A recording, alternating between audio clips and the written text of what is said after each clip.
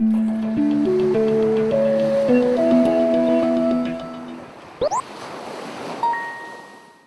there, it's Brooks with Character Design Forge. I'm doing something new and bringing back something old. It's been a while since I did any Forge a Character videos where I'm time-lapsing what I'm drawing on screen, but I also collected a few questions from you guys that I'd like to answer, and really, I got so many responses, so many good questions that I'm probably going to make this more frequent or maybe even like a regular segment on this channel. In this video today, I wouldn't even call this a sketch stream. I would downgrade it to a doodle stream, doodle time-lapse.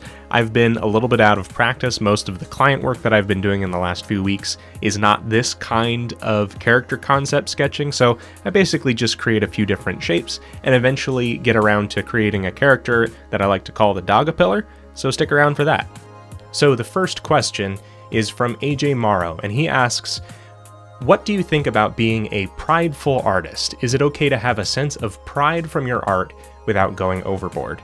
And I would say that I think it's really important to have self-esteem in your work. As much as it's really important to always have a student's mindset and always be willing to improve and view things as a beginner, right? And be willing to kind of put the extra effort into improving your work and making yourself better and realizing that there's always room to grow. Many of the best and most successful artists are ones who are constantly trying to improve. I think having self-esteem and being able to be satisfied in what you make is really important, especially in a world full of social media and seeing the best of the best being just cranked out and it just appears in front of us, right? We don't see how long it took for someone to get there. It's easy to feel inadequate.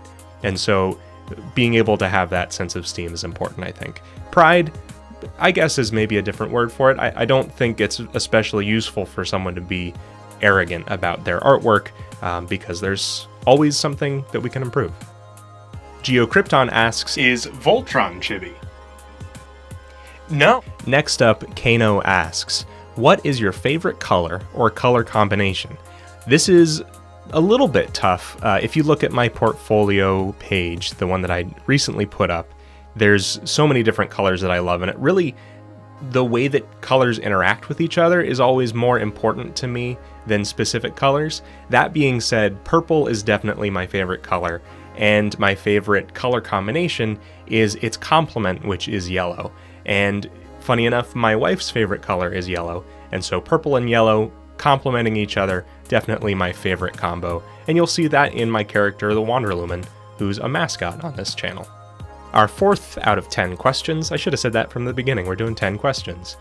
Deathcrave asks, I'd like to know about how long a character sketch takes you, or how many sketches or poses of a character you do on average before you feel it is complete or finished. Well, as you can kind of see with the drawing I'm doing here, even though I'm very much out of practice with this Dogipillar, it takes a few tries, right? And it all depends on how much you already know about a character or how much you've done the work on before, but I would always say the more the better before you get too maybe diluted or too out there or you've done too many versions, right? That's honestly, I think doing at least 5 or 10 versions or sketches of a character just to get a feel and understanding of them, doing different poses and from different angles, is definitely a good idea.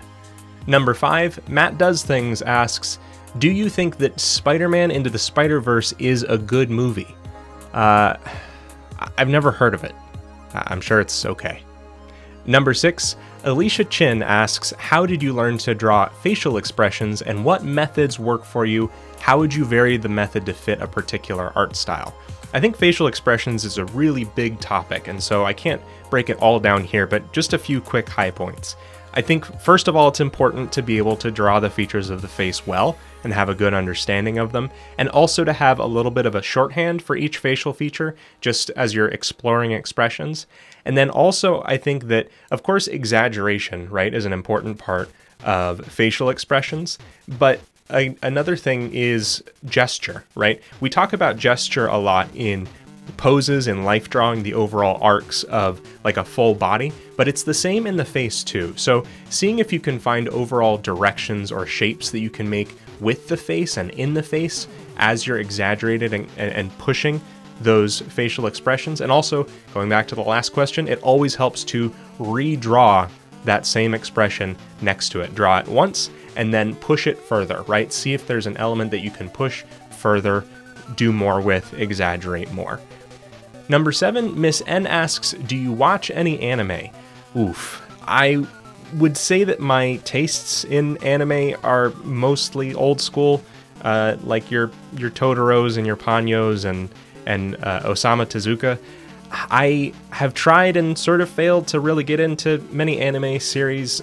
People recommend them, and I just get put off by certain, not just, you know, people recommending like, oh, you've got to, like that. Sometimes that kind of gets me down, but there's a certain element of almost every time I've tried to get into something, there's some amount of objectification of especially like underage characters, which is just, it puts such a bad taste in my mouth. And there's like no good way to justify that. And so I really love Eastern art styles overall. Of course, Nintendo is one of my favorite companies, favorite design philosophies, right? But as far as series or like shonen things or episodic stuff, I just can't really get into it. And I know a bunch of people are going to say, well, not all anime, and you should try this one. I'll keep kind of trying, but it's not super my thing. I know a lot of other people are.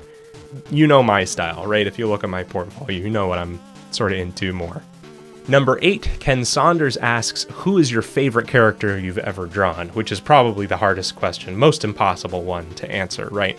I'll change your question for you only because I draw so many characters, and I love the idea of characters overall, and you know, what I like at one point is going to change at another point as far as my own work, especially that as it improves.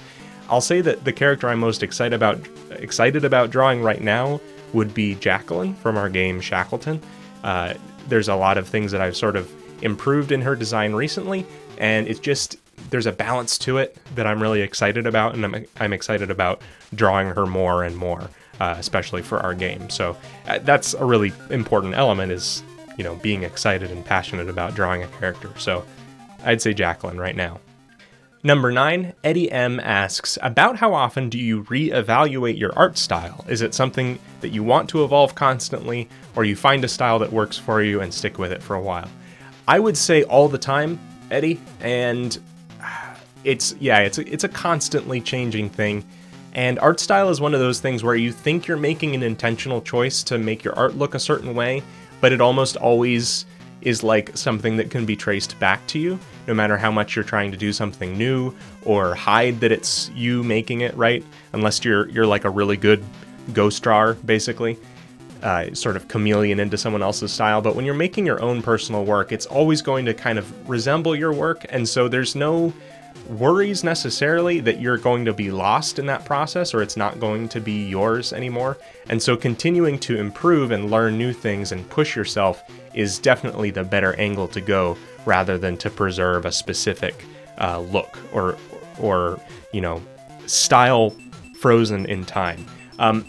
There's a really good quote from Brian McDonald about writing, where he's just talking about how people will try to make their work sort of meta or show the author in the work, and it's a very egotistical thing to do, right? And it's because the author's trying to make themselves noticeable in the work instead of trying to make the work good, which I think is that's something I've been thinking a lot about when it comes to style. And of course, I've made videos before about finding your artistic voice instead of your style, because style is so secondary to the why you're making something.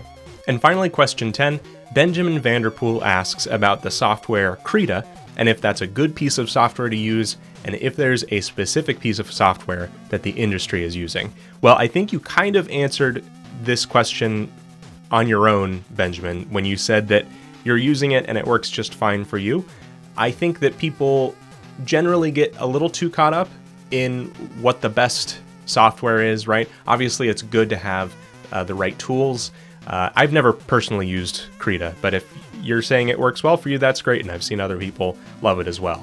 As far as things like looking at the views on YouTube, for instance, the videos that do best for me and for other people are always the ones that are like, they're about the gear and the software, and For me, it's like the Procreate videos. And that's great. Obviously, it's good to know those things and to have a good tool, but people get a little too caught up on the technology, not necessarily doing the work for themselves, but maybe just as a distraction. And the skill level involved is always going to be more important than the software. And as far as the industry goes, working with 2D, there isn't the same kind of compatibility issue that comes with things like 3D. Some people are using Maya, some people are using 3ds Max, and there's like workflow and file compatibility issues if you're in a studio, right? But with 2D, you know, most people are using Photoshop just because it's kind of the oldest, but that doesn't really mean anything. As long as you can produce images, you're going to be good. Nicholas Cole, who I've interviewed on this channel before, uses Procreate exclusively for all of his studio work, and he's done things like, you know, he does illustration for books and stuff, but he also did all of his concept art for the Spyro trilogy for Activision and Toys for Bob, all in Procreate. And I do the same with Procreate as well. I don't really use Photoshop anymore myself. So as long as you can create a JPEG, right, or, you know, some kind of layered file, you should be fine. Thank you so much to everyone who asked questions. There were a lot more, and I see people continuing to ask questions, so I'm probably going to make this a regular feature on the channel. The format of the previous Forge a Character videos were kind of, I mean, getting repetitive, at least for me. They weren't interesting to keep saying, and I used reference, you know, these animals, and I used a multiply layer and the oval sketch brush, and I mean, those videos exist already, but I think answering questions is a lot more interesting for everyone overall. So leave your questions in the comments below, and I'll definitely make sure to include them in upcoming videos. Hope you enjoyed the exploration of the Dogipillar here on screen. I didn't necessarily finish the art because I got him to a place where at least the idea was there. That's it from me today. I'm making new videos every week here on Character Design Forge. Subscribing on YouTube lets you know when new videos are made available. My comic Parcel Stitch in Time is available now. You can get it in the Gumroad links below. My Patreon, Twitter, Instagram, and Twitch are all Bagel Denizen, and you'll see those in a few seconds. Thank you so much for watching, and have fun creating!